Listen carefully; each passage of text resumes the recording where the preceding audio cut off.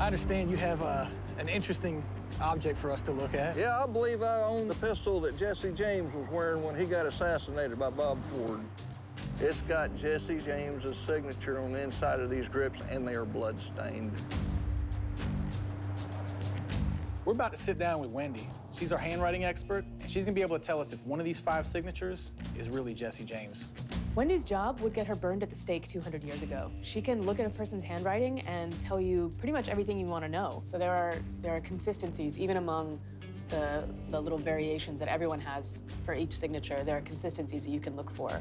Right, because they're coming from the subconscious mind. So those things, it's not necessarily what you're thinking of doing as you're writing, it's the things that come out that you're not thinking about and not noticing. So would you attribute that to muscle memory? Some of it's muscle memory, it's neurology, so it's a matter of what we're looking at in the handwriting. It's essentially brain writing.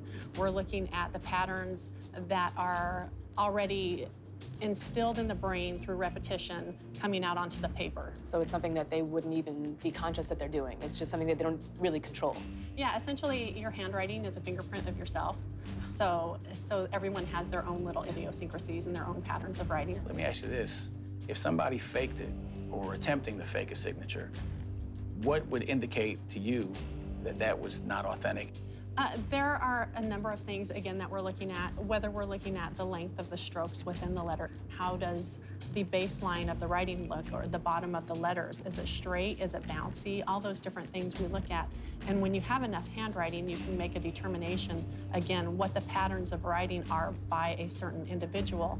And somebody who's attempting to forge that isn't going to be able to duplicate all those patterns. If somebody's trying to sign somebody else's name as if it was that actual person, they're not going to know the subconscious parts of the handwriting, so they're not going to be able to insert those into the handwriting. Okay, awesome.